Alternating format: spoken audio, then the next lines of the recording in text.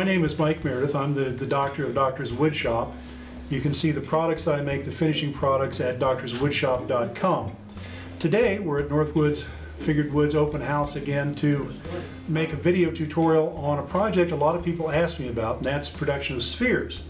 Now, wooden spheres are an irresistible project. No one can walk by a bowl of spheres and not pick them up. It's also the best way to look at all the aspects of wood. You see end grain, you see side grain, you see transitional grain, you see figure, you see everything the wood has to offer. The sphere is also a great project for the beginner, the intermediate, the advanced turner for that matter, because it's not just turning. It's turning to dimension and it's turning to shape that you recognize. Who knows what a honey dipper is supposed to look like? Everyone knows what a sphere is supposed to look like and what it's supposed to feel like in your hands. So today I'm going to show you how to turn a sphere using this terribly clever little tool. This is the Berger sphere caliper, invented by Soren Berger, a very nice fellow and an extraordinarily talented turner from New Zealand. That is, for the experienced sphere turner, not really necessary, but for the beginner, a real boon, because it allows you to avoid the mistakes that make your spheres smaller and smaller and smaller. Before you get trapped into making a set of bocce balls, though, you might want to try this a few times, because making one of anything is easy. Making two of anything is very hard. So today I will show you the steps in making a sphere. We're going to use a flame box elder from Les's collection, and I hope you find it interesting and instructive. People ask all the time how I sharpen my tools, and what I've learned is that Glenn Lucas had it right. It doesn't matter how you sharpen your tools, the fact that they are sharp is what's important. This is the setup that I use for all of my tools. It's a slow speed grinder with the Wolverine base. These are diamond and CNBR. This is a cubic boron nitride wheel from D-Way Tools. This is a diamond tool. This is an 80 grit. This is 120 grit. What makes the setup I use a little different is my tool holder. What we have here is a hybrid system. This is an adapter made by Bob Frederickson, a friend of mine here in Portland, that uses the Tormek gouge sharpening tool. So what it means is that you've got the advantage of linear placement as well as the great tool sharpening, the shape modification capacity of the Tormek gouge.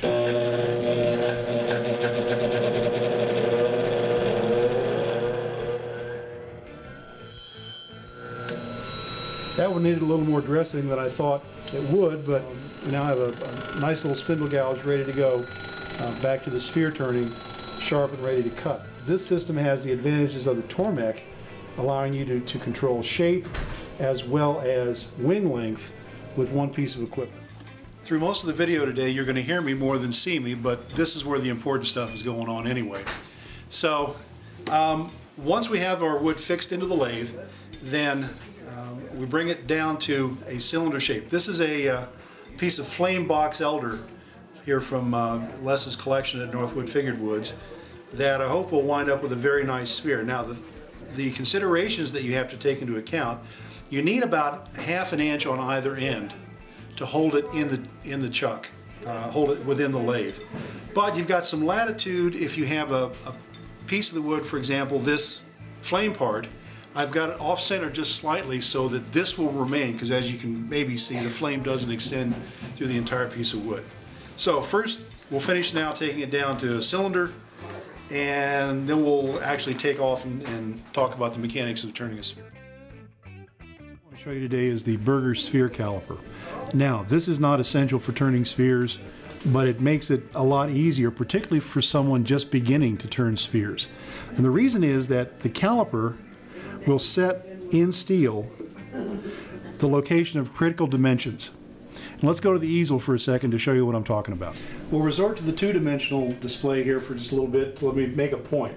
If you think about a sphere as simply being a spherical object trapped in a piece of wood, your goal in turning a sphere is to release that.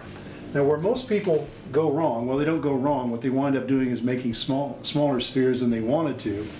is that they wind up cutting away too much of the outside shape. So if we can come up with a way to preserve critical dimensions, and every radius is critical, but you can't save them all sometimes, then we have a better chance of winding up with a sphere close to the size we wanted.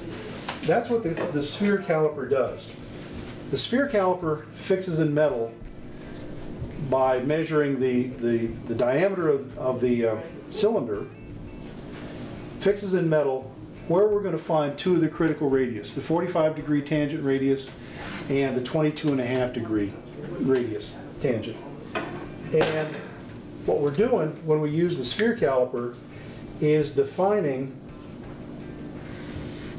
lines. We're defining that line, and we're defining the two 22.5-degree tangents. So if we can go in and cut a straight line there, a straight line there, and a straight line there, we've saved the maximum diameter of the sphere. Now after you've done this a few times, you don't really need the caliper to tell you where to make your cuts. But the first few times you turn a sphere, it's really useful to have a guideline. And you'll see me use this as we go along, laying out the turning lines, also finding the midpoints of our tangents to mark the blank with lines that should not be removed until the last steps.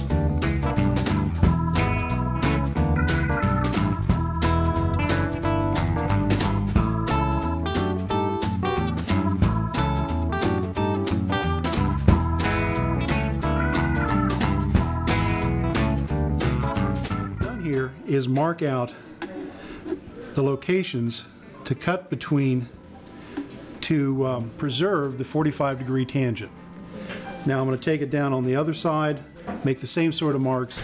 I'll cut a straight line connecting those two positions, and we've taken our 4-sided figure to an 8-sided figure.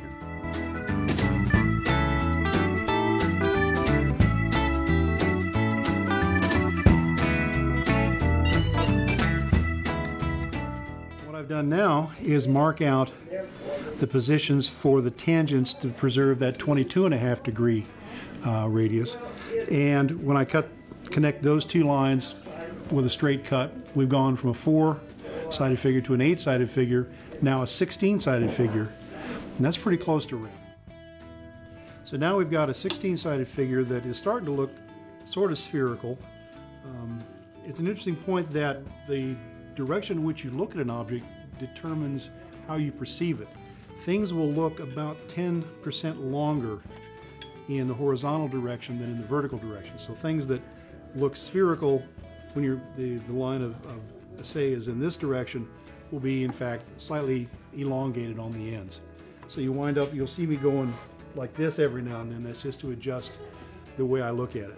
From here on out, what I will do, what I'm doing is using a spindle gouge to get this as close to round as I can get. And I'll use the calipers to evaluate roundness. Then we'll just start sanding.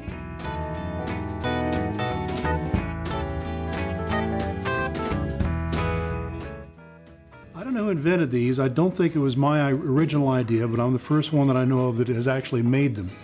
These are tools to help round the surface, and as you can probably tell, they started life as hole saws.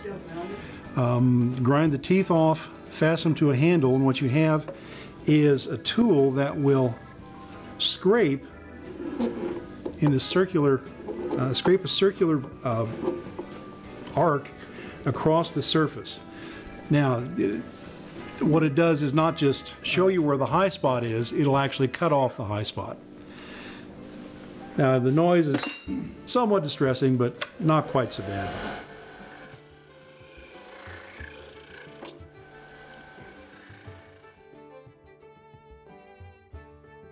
Now, since the calipers are still set to the original diameter, you can use them to evaluate how close to round your figure actually is. This one is just a little bit long on the ends, but we're not done yet. We're getting pretty close to a spherical shape.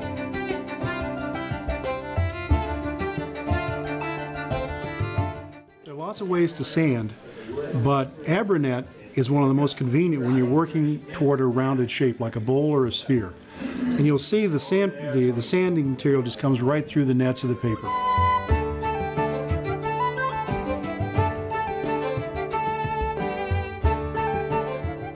You notice the dust, no doubt. From here on, I'll sand with a sanding lubricant to make the sanding more efficient and to keep the dust out of the air.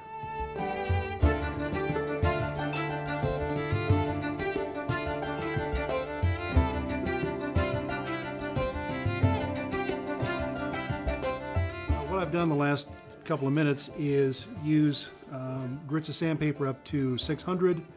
You can sand as far as you want, but really who likes to sand?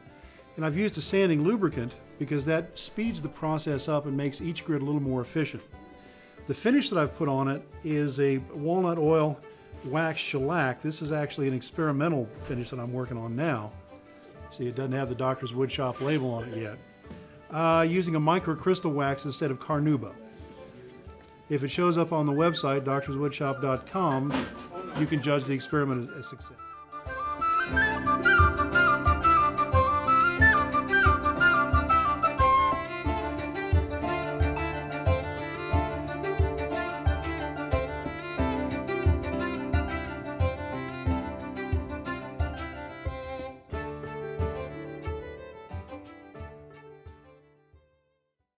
See, what I've done is cut off the ends that held the piece in the lathe. So the question becomes, how do you finish the sphere?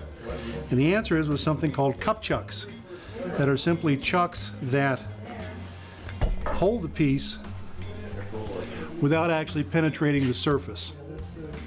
So the cup chuck can be made in any sort of forms. I like the one with the Morris taper 2 on the end that just fits right into the lathe. But you can turn a piece in your standard 4-jaw chuck as long as it's got the cup part. And when I call it a cup chuck, or I didn't call it a cup chuck, but the reason it gets its name is that this cup is deep enough that it only contacts the sphere in a circle around the outside. Okay? And the pressure of the 2 circles will hold this in place. So on the drive center end, we have a Morris taper 2, and this is one that I've made that fits onto a Nova Live Center that will hold the other end in place.